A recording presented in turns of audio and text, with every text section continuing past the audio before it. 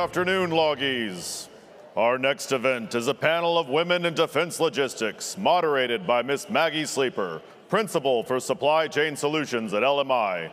A graduate of the United States Air Force Academy, Colonel Retired Sleeper has over 30 years of logistics executive leadership across several federal government agencies. Please welcome Miss Sleeper and her panelists to the stage.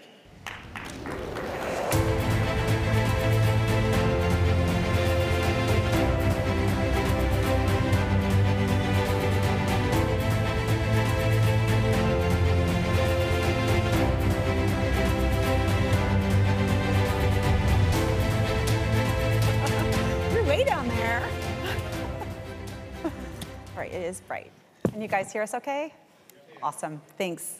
Good afternoon. It is truly an honor to be up here on stage with these amazing leaders, and I'm actually very humbled. Before we get started, I just wanted to welcome you to the Women in Defense Logistics sponsored panel. And for those of you who aren't familiar, Women in Defense Logistics is different from the NDIA affiliate Women in Defense. It's an organization that's actually part of the Logistics Officer Association, and it was started by and for CGOs, FGOs, and civilian equivalents in the defense logistics community. It provides an opportunity for early career mentoring and professional development opportunities such as moderating on stage or speaking engagements or topics that are just important for the professional development, leadership and military operations of women in defense logistics. It also plays an important part in the promoting of the principles of the Women, Peace and Security Act passed in 2017, which of course advances the role of women in international peace and security. So now that I've got that commercial out of the way, I'm going to introduce our esteemed panel members today. Most of these probably don't, all of them don't need an introduction, but I'm going to anyway. So Lieutenant General Linda Hurry, who is the, of course, Vice Commander, Air Force Materiel Command. Major General Vanessa Dornhoefer, Mobilization Assistant to Lieutenant General Miller, HAF AF. Miss Kim Brown. Good afternoon. Who is the HAF A4L Deputy Director of Logistics in the Pentagon, and Chief Master Sergeant Maribeth Ferrer, who we're so excited to have the Command Chief, Air Force Sustainment Center. So.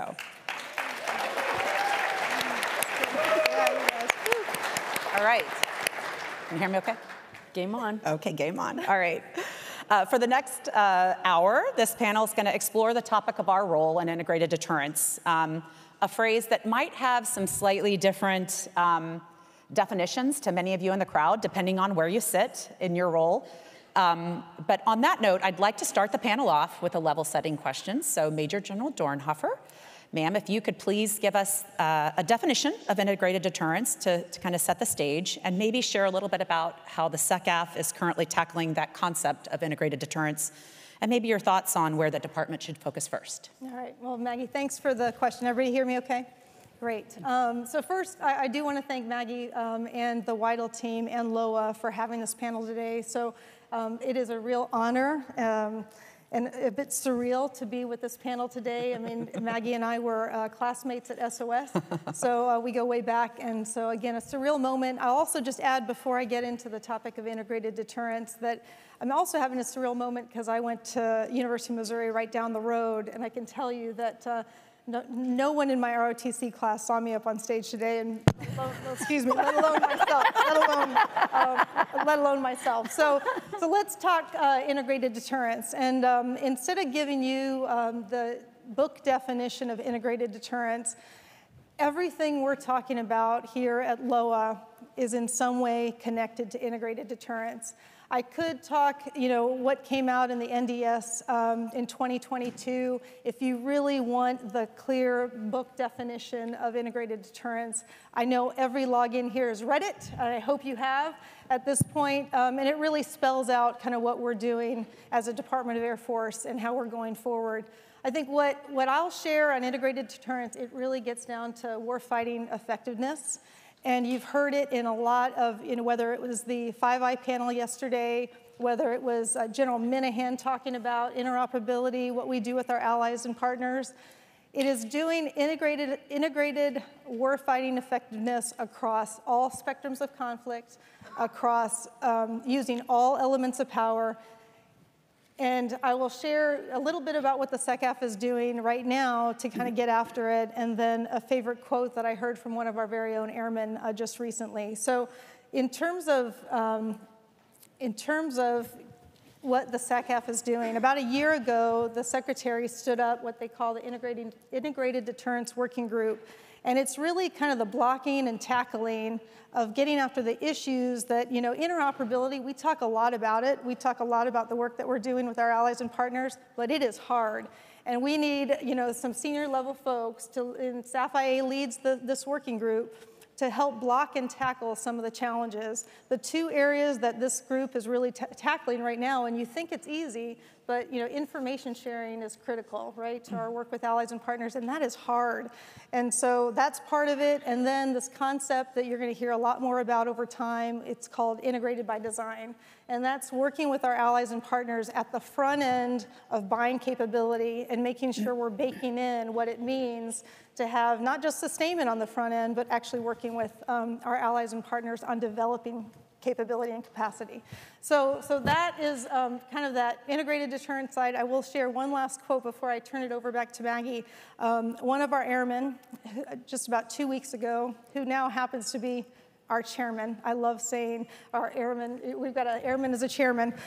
He said, when it comes down to it, integrated deterrence is easy. I mean, it's hard to do, but the definition of integrated deterrence is we've got to be good at what we do, so good at what we do that our adversaries don't want to mess with us, period. So turn it back over to you, Maggie. Thanks. That's awesome. Very good. That's pretty cool. Okay, I'm going to turn the next question to Chief Ferrer. And because I know you and Lieutenant General Hawkins just got back from a whirlwind tour and trip to Indo-PACOM. So, and I know General Hawkins talked earlier as well, but could you give us a glimpse of some of the efforts being explored that will help provide or kind of help us arrive to integrated deterrence within AFSC? Yes, ma'am. If I may, before I answer the question, I just want to share that this is my first LOA, and so I really feel like I've made on the main stage.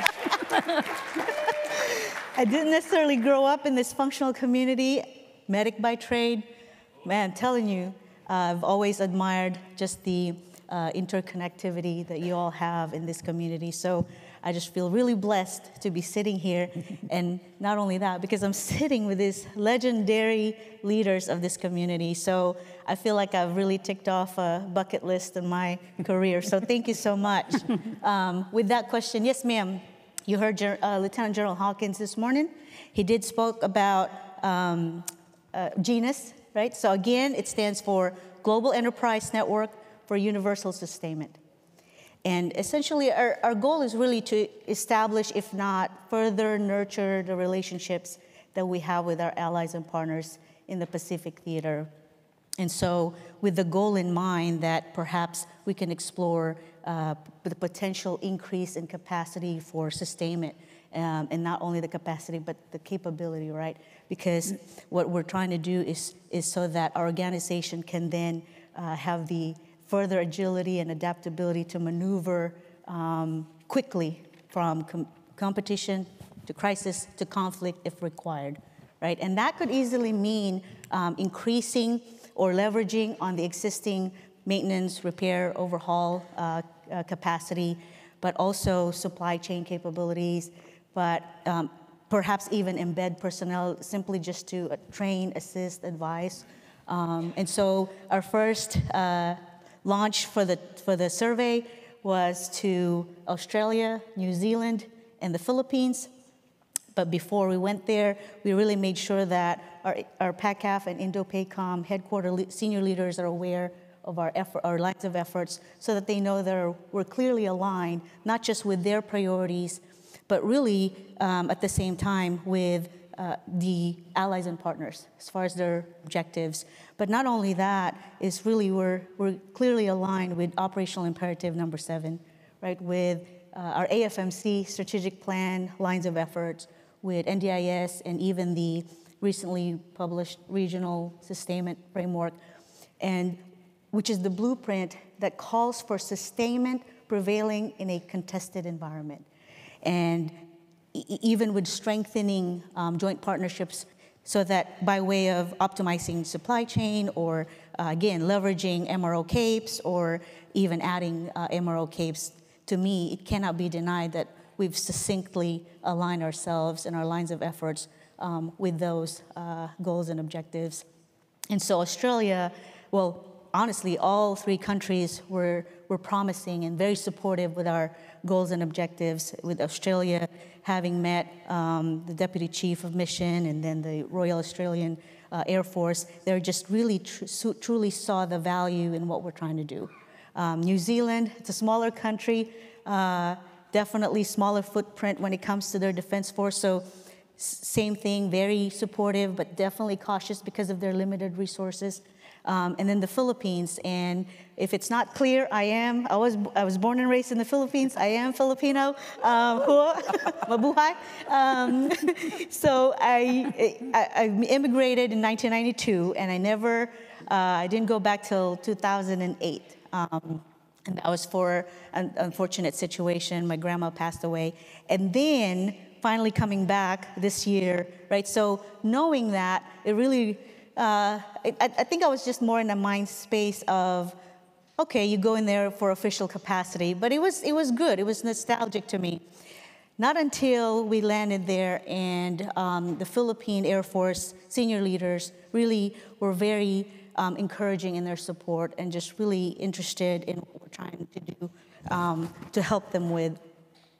But what really resonated to me is that they did see me as an ally, not just because I'm wearing this uniform, but because I share their heritage and culture, and that I, for one, surely can understand their crave for independence and sovereignty, which is really what they're trying to make sure that they maintain, as even with their collaboration with us. And so I say all of this to say that with integrated deterrence, I really think that leveraging those strengths of our allies and partners, right, while bridging the gaps, existing gaps that we have here, so that then we can orchestrate to be this agile, resilient defense ecosystem, I think, so that then we can maneuver and shift shape when it comes to distributive environment or highly contested environment, whatever you call it.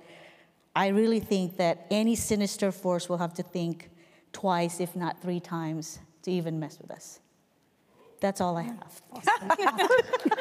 Drop the mic. No notes. Excellent. Medics rock. Low is the best. So you started with, I'm a medic, and ended with, everyone understands you're a logistician now. Yeah. So. Honorary logistician. Fantastic. All right, thank you so much. All right, Ms. Brown. Oh, boy. It's nice to see you. You as well. We heard General King talk yesterday about the importance of allies and partners, obviously, on stage here and in this road to great power competition, especially. Can you talk to some of the deliberate efforts that you're seeing from Headquarters A4 or A4L and they're participating in to improve interoperability required for great power conflict, if necessary? Sure, thank you, Maggie. And first, let me just say how humbled I am to be sitting on this stage. It resonates with what the chief said. You young people in the audience, you know how your parents always told you, be careful of the company you keep?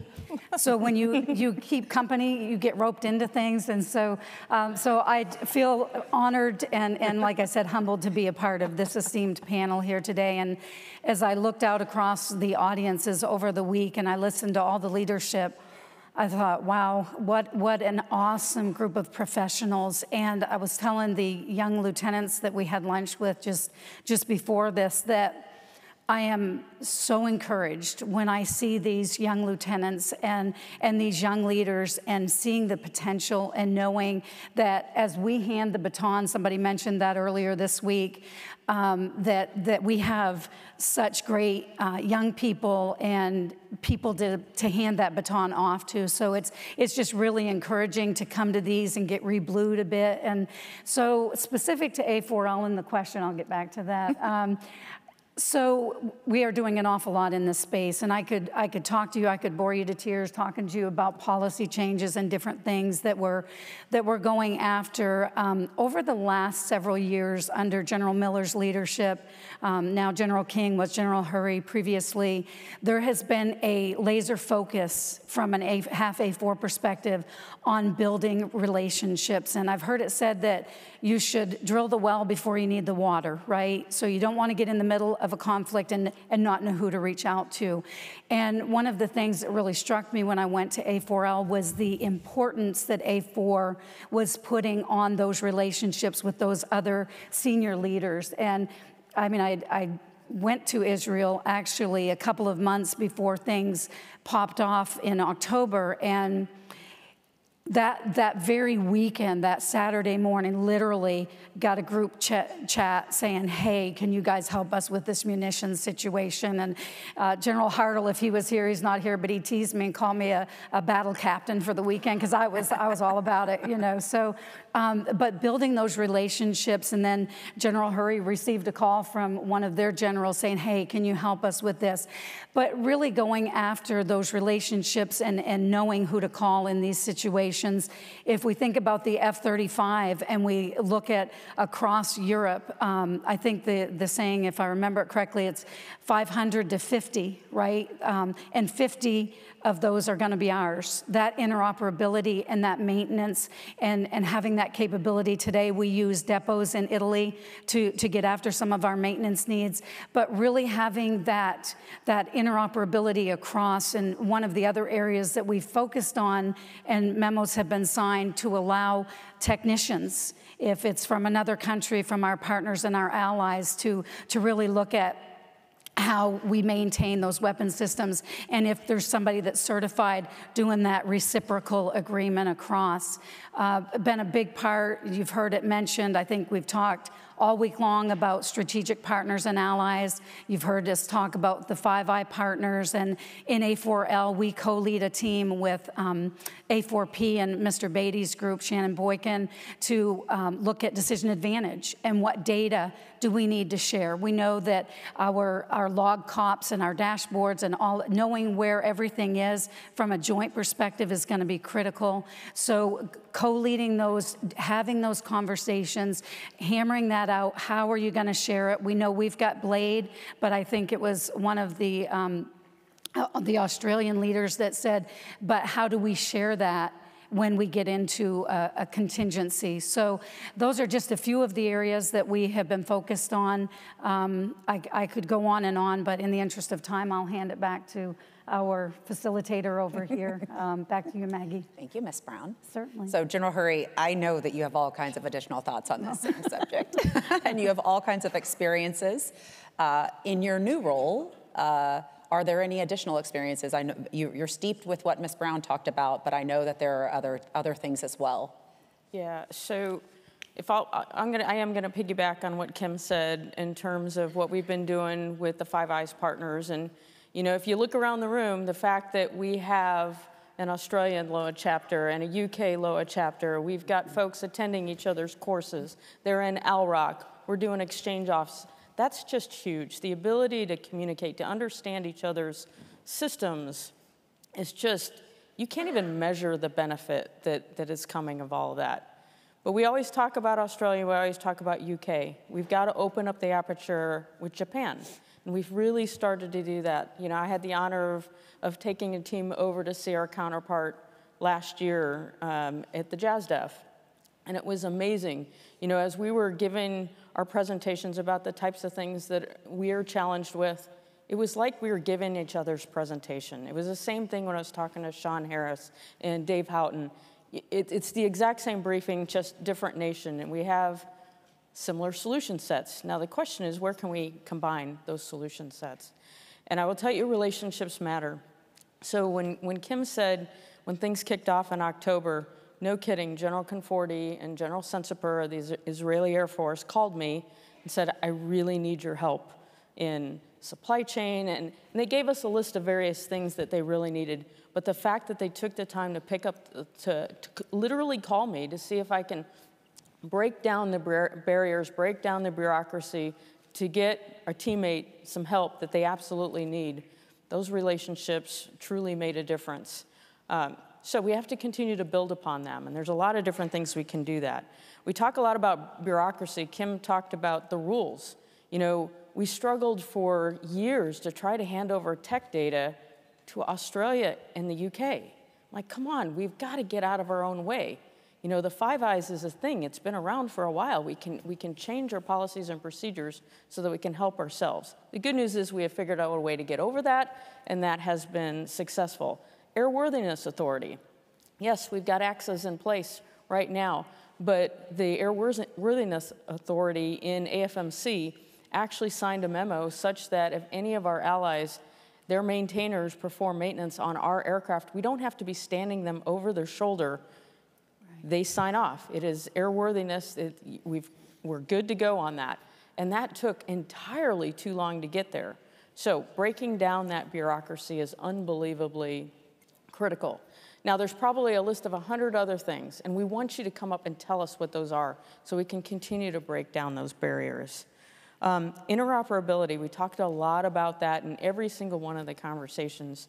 You know, one of the things we're really trying to do in Air Force Materiel Command right now, as I'm learning my new role, I'm a whole, whopping 2 months in there, but the whole thing with great power competition and stand up with the Integrated Development Office is if there's technology and there's innovations and AFRLs going after certain things, we all talk in this room about agility and a lighter, leaner, meaner footprint. Well, what if whoever's developing that next radar or the next pod or the next fill in the blank can support multiple weapon systems?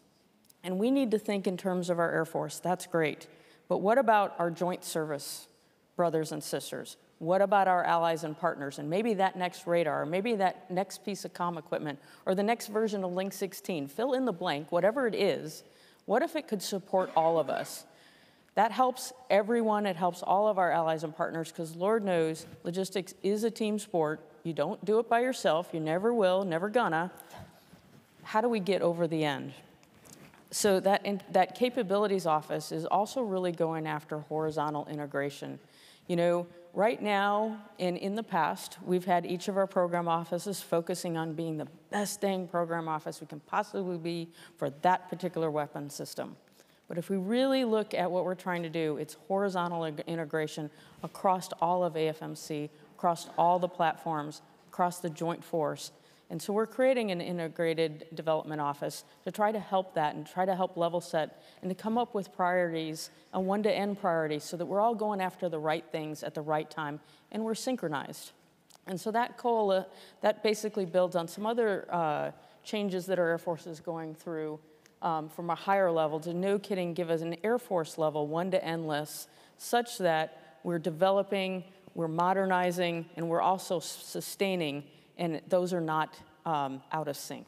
So a lot of things going on in this space right now, but I honestly say it all comes down to relationships and being able to actually communicate to one another. Mm-hmm. Thanks, ma'am. I appreciate it. Anything else? Okay, all right. Saw your eyebrows raising. There'll be plenty. All right, so after this first round, I'd like to pivot the next round of questions to focus a little bit more on folks that are in the audience. I'm not going to take your questions yet, but we want you to be able to see where you fit into what we call integrated deterrence in this road to great power competition, however we want to say that. But Chief, I'm going to start with you, if you don't mind. You have as you said, you have a role as a combat medic. Woohoo! That's awesome. And you've spent several years serving in a command chief role. So you know the airmen, you love airmen. Would you mind sharing your thoughts on that warrior ethos or spirit Yes, ma'am. She said several years. At least it's just 2, 3. I was counting. Okay. So yes, medic by trade. So growing up in that community, saving a life is in the vernacular, right, of my daily operations. Whether it's truly driving an ambulance, yes, I could reach the pedal. There's tools for that. Google it. Or in the intensive care unit or in the ER, but even in the in-between tasks of doing administrative follow-ups or phone calls to patients, I could really resonate and link my purpose and calling to what I'm doing. And so I tell you, 2004 was my first deployment. It was in Balad, Iraq, and it was during the heights of Fallujah. So you can imagine just the busyness of it. So much so that as my first deployment, daily activities were maybe 3 to 4, 5 average of mortar attacks on the daily, right? And so being able to experience that, I remember the moment when the first one hit. We were still just coming out of the C-17, and so it was really a surreal moment. And you can imagine, young 20-year-old having to really internalize that at any given moment in time in that period, I could lose my life. And what really, I think, grounded me from that point is the fact that every day I had a mission to do, I had a purpose to do, and that's knowing that the doors to the emergency room would open and we would have 70, 75 casualties.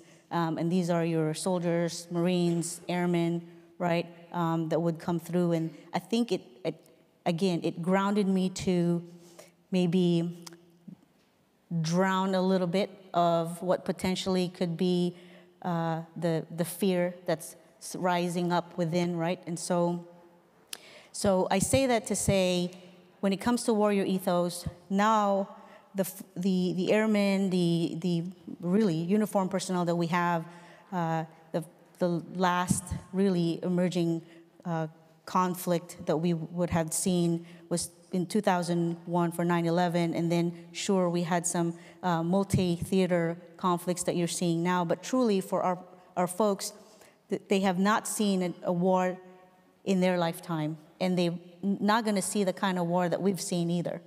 And so for leaders in this room, I would just offer that not only do we embody what truly warrior ethos mean, and that's not something you can buy from a store, right, or slap on and tattoo it on your arm or your legs and then be good. It is a daily mindset, and the way that we can offer our folks is to have conversations now, even yesterday. Lay down the facts, educate them. The more that you lay down flat the true reality, the harsh reality of what could come, whether it's, as leaders in your formations, offering intel briefs, right, or facilitating that so that they truly understand the reality of the situation, training to where they train and play like they're going to do it in the real, right?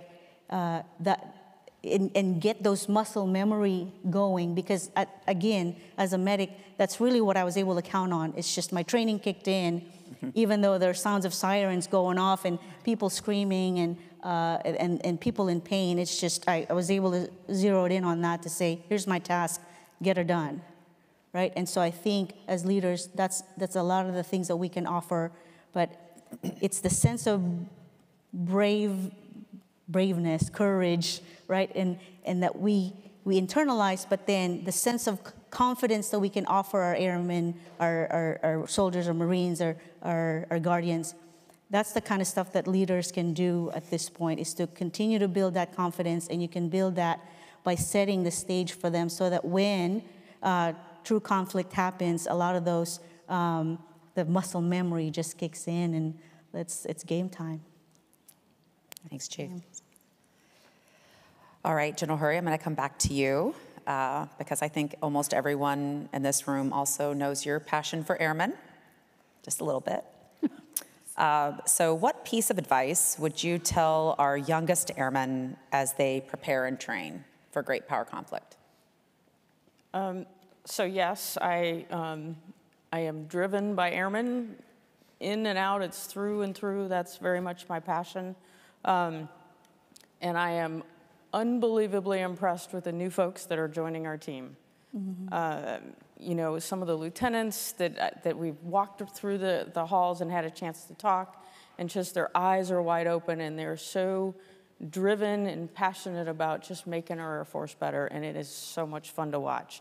Quite frankly, I think that's why all of us in the front row come to these things, just to get re-blued, to get re-energized, and just to get their ideas and then let us help them and get them out of the, promote their ideas and promote their ingenuity and then get the heck out of their way. And so it is so much fun. So I do have a couple of recommendations for everyone.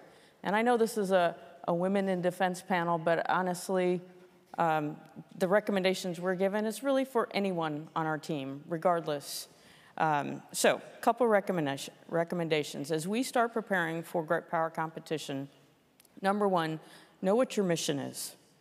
Know what the commander's intent is, because you're gonna have to go out there and execute with a team of folks, and more than likely at some point, because of cyber, because of attacks, because of various reasons, it's gonna be in a disconnected environment. So if you know the mission, you know the commander's intent, you're gonna have to go out there and execute and know what needs to be done, and then, oh, by the way, you're gonna need to know how to think on your feet. And so you're like, okay, great, how do I do that? So, one, I would recommend build trust amongst your team and build high-performing teams. There's a couple of different ways to do that.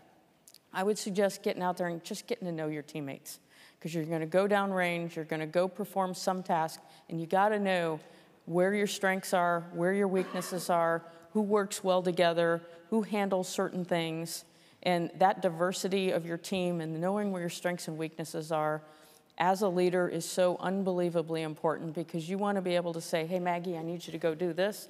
Fire and forget, she's going to go off and run. Hey, Vanessa, could you please handle X? And they go off and do that. So you got to know your team in order to do that and build that trust and camaraderie amongst your team. Build relationships. I think we've all foot stomped that 100 times over, but that's why everybody's here.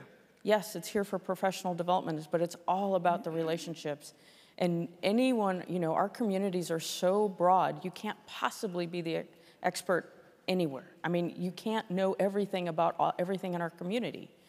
And so knowing that, you know, person A has got the expert in this part of the community, or person Y has got the expert in this other part, and we know how to connect the dots. If you don't know that and you don't know where your strengths are, it's really hard to accomplish things. So that is another one. The other one is the ability to communicate. Sometimes it's body language, sometimes it's actual communication. And so where I'm going with this is kind of piggybacking on a couple things the chief said. So, you know, our whole goal as we start getting ready for, as we continue getting ready for great power competitions, we've got to help set the theaters. We've got to know our allies, we've got to know our partners. And a lot of that is done in a political realm. Do we have access to the base? Are we allowed to do things from a political aspect? Well, I will tell you, airmen on the ground are amazing, and they can get a lot of things done without the political piece. So imagine you're an airman on the ground in the Philippines, and from a bigger picture, they don't want to pre-position a lot of different things. But airmen talk to airmen, and if you can communicate and work together, work side by side, you'll be amazed at what you can get done together. I share that with you because we've got programs like the LEAP program, the Language-Enabled Airman program. Don't be fearful of that program. If you're a supervisor out there and your airman wants to jump into that and go for it, let them, because that's only going to make us stronger in the long run, because it's the ability to speak with allies and partners and communicate and understand their culture and understand how they do things. So when we had the opportunity to go to Japan, yes, we talked a lot about logistics, but a lot of it was a cultural aspect. We had to understand where their priorities and how they handled things. When we were stationed in Korea, understanding how the Koreans handled things in certain manner. if you can communicate on the same level, it makes a world of difference. And so those are kind of like probably big 4 things that I would recommend to anyone out there on the team. But don't be fearful of a different culture, a different language, a different nation. In the grand scheme of things, you know, logistics is the same around the globe, no matter where you go. So building those bridges is unbelievably important. Thanks, ma'am. I appreciate that. All right, General Dornhoefer, I haven't forgotten about you. All right, so I'm going to brag a little bit because I think it's important for this group to understand that you have a civilian and a reserve background. That's pretty unique, especially in the international space, and certainly unique to a lot of the logisticians in the room. So you were in a TALC in your younger years. The old CRG is what that was. Way back. You've done some work with NATO, specifically with NATO, and then most recently, you were the U.S. submission as the nominee for a senior role with the UN. So pretty impressive, the whole U.S. All right, Maggie, stop. Okay. So given that background and experience, can you share maybe a specific experience or a specific time in your career where you learned the most about the value of those relationships with our partners and allies? Thanks. And full disclosure here, Maggie did give me a heads up. She's like, think about when you were young and come up with a good story. So, well, first, I want to ask for my total force on the reserve side, how many reservists do I have in the room right now? Give me a shout out. Come on. Come on, come on, come on, come on up. All right. How about guard?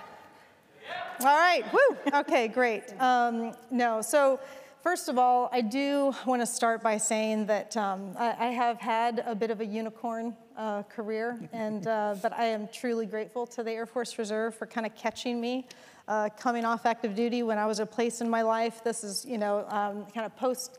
This was actually right before 9/11, but I kind of felt like I found my calling in kind of humanitarian assistance and wanting to do that on the civilian side, but I also was trying to build a family and just was figuring out how to make this balance happen. And the Air Force Reserve caught me, and I have had just nothing short of it, just amazing. As my father used to say, you know, it's a great day to be in the Army. I start my day with, it's a great day to be in the Air Force. So I've been really blessed that way. But to get after your question, and an experience that I had, it's one that I've used quite a bit in different forums, but it kind of gets to the heart of what we're talking about. And I was young, this is the 90s, coming out of the Cold War. I found myself in Romania. This was at a time where it looks very similar, and there's a lot of similarities to where we are now with trying to have these large-scale exercises and to build coalition and to work at training our allies and partners.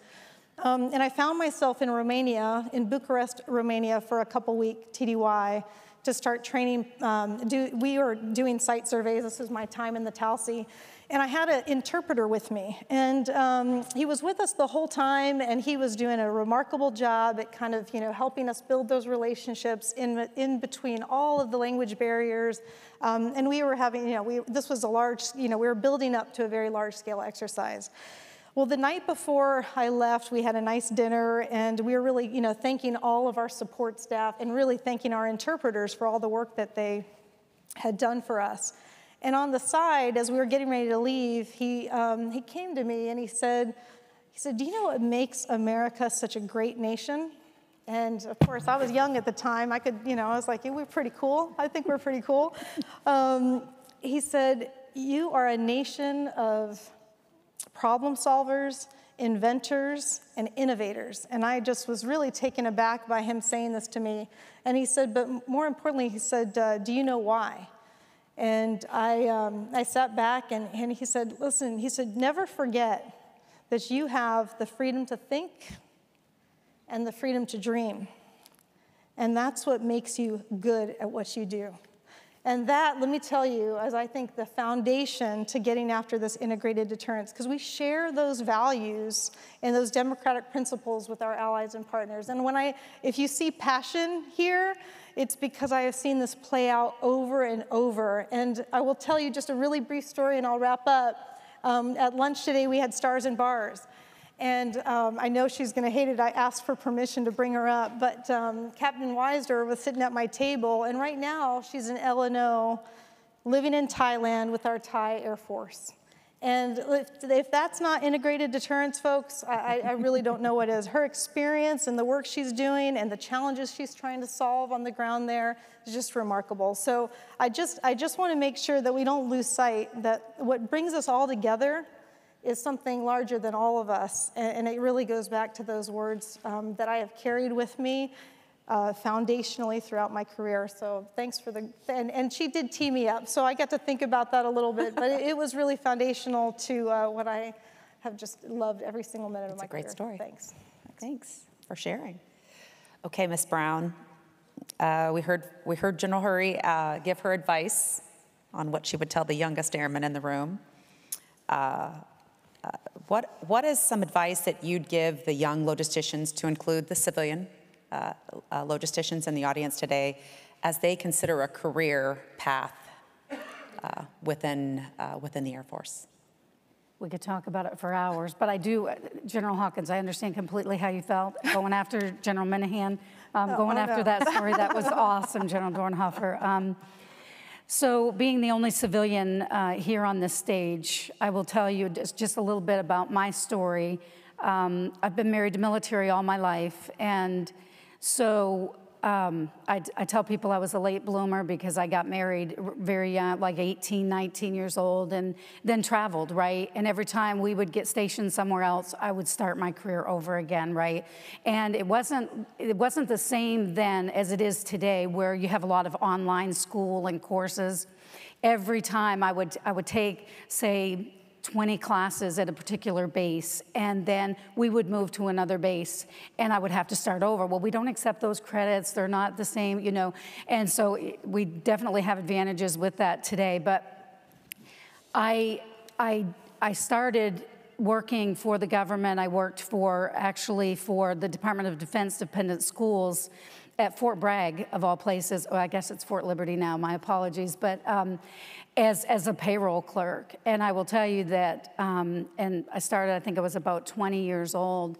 And the one thing that, if I can leave you with nothing else today, especially for the civilians in the crowd, it's kind of like when you go to the doctor and they tell you something about your health, and then you don't hear anything from them again, right?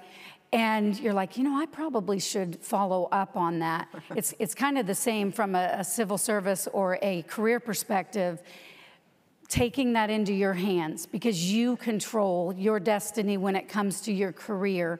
Yes, you'll have leaders that will advocate and look out for you, but at the end of the day, it's about knowing what opportunities are out there. And when you're at Pope Air Force Base, or you're at Keflavik Naval Air Station in Iceland, you don't know a thing about CDE and Air Command and Staff, or Air War College, or these classes that are available to you. So you really do. I was fortunate when I got into the logistics career field as an item manager at Robbins.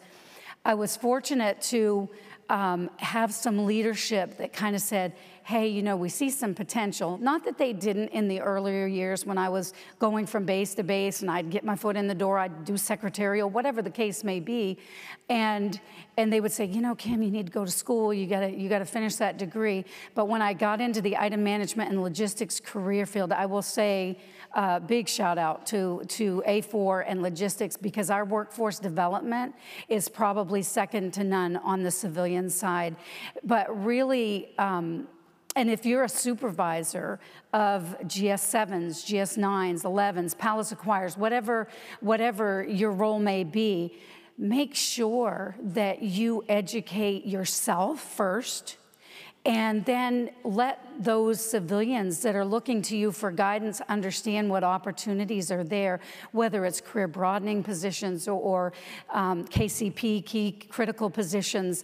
There are so many opportunities. I think sometimes when we think of the Department of Defense, we focus a lot on the military, and we know that military transfer from place to place, but as civilians, it is truly unlimited, the opportunities that you have. And I will tell you, being at the senior level, my favorite thing in the world is having people come over to the Pentagon, shadow me. I've had an opportunity to really work with some incredible, actually one is here from the 448th, Mr. Gray had introduced me to Allie, and she came up with Amber, and they shadowed me for the day because they wanted to see what it was like in the Pentagon.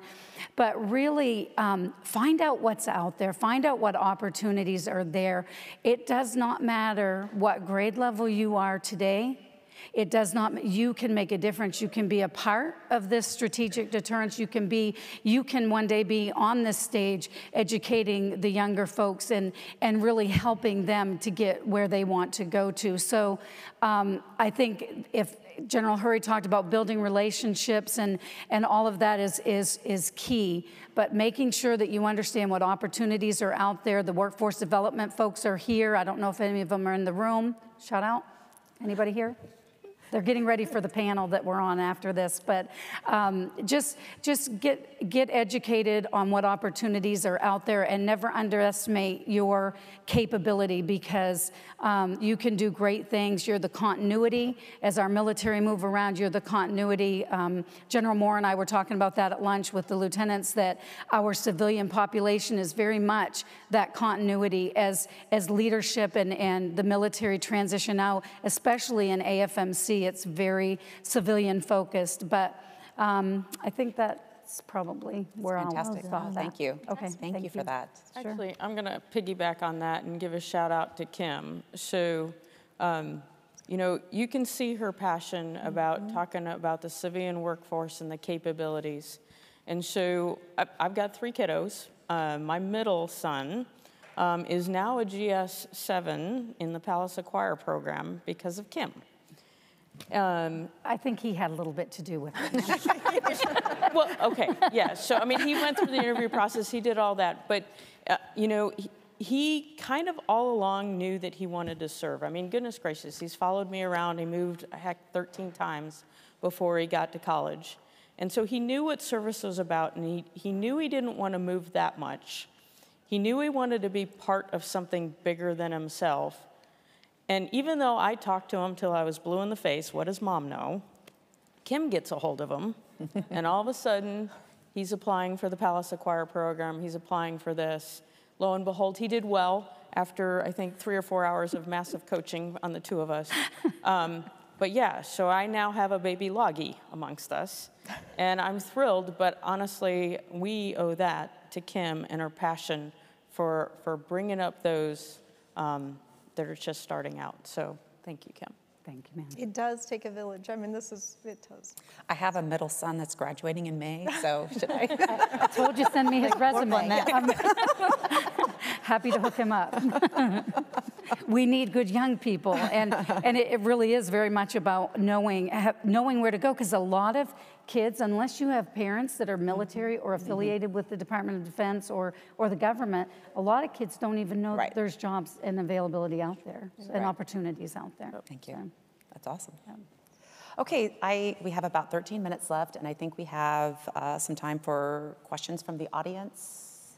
Is there anyone that was keeping them? Oh, awesome. Thank you. Good afternoon. We talk about interoperability with our allies and partners and sister services, but we have a hard time with interoperability across our own aircraft and the United States Air Force. Are we doing anything to open that aperture? So that's a great big one. I almost want to. You want to start? I'll start, and then I'll. Otherwise, I was going to throw it down to General Hammerstead. Actually, yeah, I'm looking at my notes over here. Who doesn't have a voice, so she couldn't be up here with us. No, I think she's lacking a voice, I think. She is. Oh, yay. Thank you. I don't have much of a voice. Great. I think the question was interoperability within.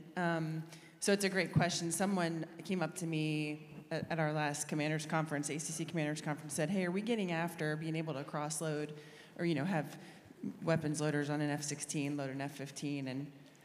And as much as we've been talking about interoperability with our allies and partners, I had to look at that person and go, we have not made a lot of progress with that. So we're trying to get after that exact question. How do we how do we use loaders on an F-16 to load an F-15? Let's start there before we start talking about different countries. So we are moving out on that, as well as a lot of what you've heard in some of the panels about rapid sortie generation and getting smarter about, how do we use our ammo troops, for example. Any ammo troops in here? Okay, good. To do the inspection of the weapons before. Why do we have the weapons troops lose 15 minutes re-inspecting the weapons once they come from the bomb dump, as an example? So just getting smarter about how we do those combat turns and such. But we are getting at the interoperability within the Air Force. So, Yes, ma'am. Thank you. General Dornhoefer, any other comments? No, that's Jen. perfect. That's Jen Hammerstead. I don't Okay.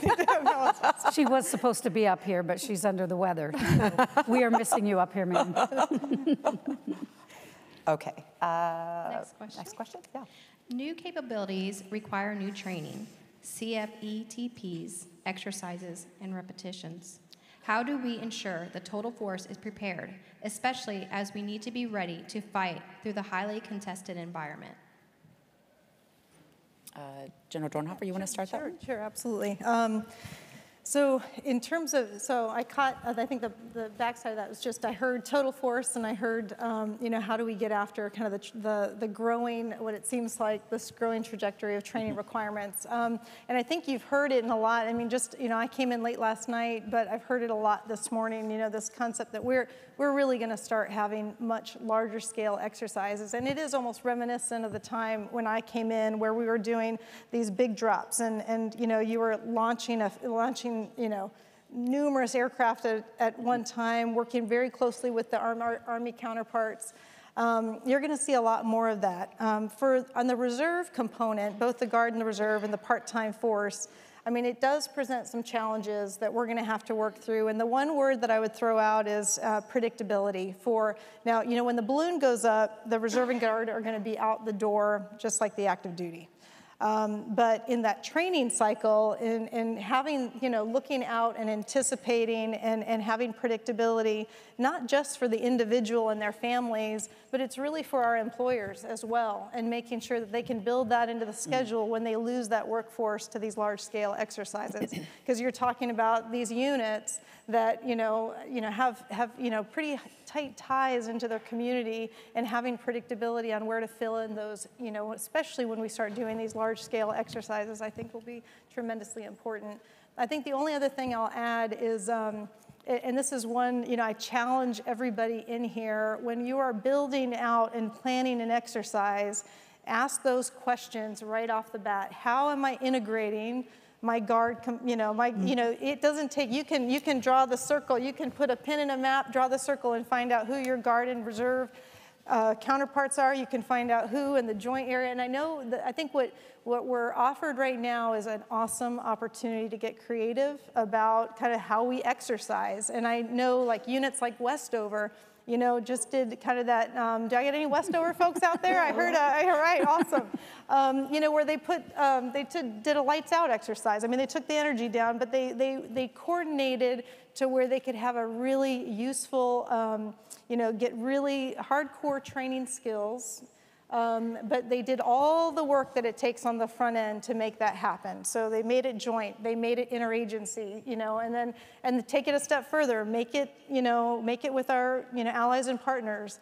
But I would say all of you are going to be at some point in time in planning an exercise and ask those questions. How are we folding in the folks that we need at the table for this exercise, and then build it again and again, so that reps and sets are critical. And again, from the total force and the part-time side, I certainly think predictability is the key for us. So I hope that that's got perfect. after it. And then That's I would lean on on Chief as well. I would like to add, ma'am, because I love that notion when you said folding in, so it's a total force. But I would offer too that, because we're truly pushing the envelope on how we prepare for a great power competition, is to remember that, at least because it's close to my heart, being an AFSC, majority of our force is civilian. That's right. Our civilian civil servants, I tell you, they are just as patriotic, and many are even far more than the blue suiters. These are your veterans, your retirees, your long line, family members of a long lineage of military retirees, and so we can't really take for granted the great talents that they can offer, even if it's not necessarily going full on, right, with the large scale exercises, but they have brilliance, they have talents, they have ingenuity, innovation that they can offer to you as we continue to explore this extreme teaming, right? I think that's where we can really push the envelope in a lot of this. So I would just offer, man, never leave anyone behind when it comes to this potential that we can explore. Excellent. That's great. We might have time for one more question. Each of you have broken down barriers for women in leadership in such a profound way. What is your advice for young CGOs and NCOs who want to influence and make a difference in the logistics community? Who wants to start? Who wants to start? Honestly, figure out what you would like to do, set your priorities, and then go for it. What's your passion? Yeah, find your passion. For me, my passion's airmen. Everybody asks me, you've been in now for almost 33 years. Why do you stay? And I look out in the crowd, and right there's why. Yes. Mm-hmm. We've got an incredible mission. Literally everything that we do in the Air Force, the logistics portfolio collectively enables it. So we have a sense of purpose. We have an amazing team that have each other's back no matter what. Find your sense of purpose and then go for it. That's what I would recommend. Thanks, man. I just add, I'm sitting next to General Hurry right now, and it is one of those things that we can't go at things alone, right? And we, all of us here, have stories of where we've had to reach out for help. And I would tell you at lunch today in the Stars and Bars, another conversation was and it's a question that I receive a lot, and we all have, which is how do you do it all? How do you balance things? And I would tell you that I would not be sitting here in front of you today without leaders that have gone on before and kind of paved the path for just the day-to-day stuff. The how did you get your kids to the CDC? How did you name it? Yes. I would tell you that, but it doesn't matter whether you have kids, whether you don't. It just doesn't matter. Just don't go it alone. Build that team, and you never know where you're going to cross paths again, with somebody you went to SOS with, but I would say never go it alone, and build that, build that village that you need. So. Yeah. So on Friday, we're going to have a resilience panel, and that will be a theme. So I will ask you, please don't leave early, because a couple of us are actually going to tell our stories. And to that point, I will give you a preamble. I quite frankly would not, and quite frankly probably shouldn't, have ever been allowed to stay in the Air Force after I got sick 10, 11 years ago. But I'm here because of the help of the team. And I'll give you more of the story on Friday. But you don't do anything by yourself. You don't do anything in life by yourself, whether it's kids, it's family, it's aging parents, it's pick a curveball. Life happens, and it happens to every single person in this room. What we wanted to try to convey today is we wanted the youngsters amongst our team to see that it is possible to navigate life and navigate the military, and that you still can serve. Maybe it's active duty, maybe it's as a civilian, as a contractor, maybe you name it, every single one of us can serve. And not any one of us bleeds any bluer or less blue than the other. We're all part of a team. Now, we are challenged, I will say this.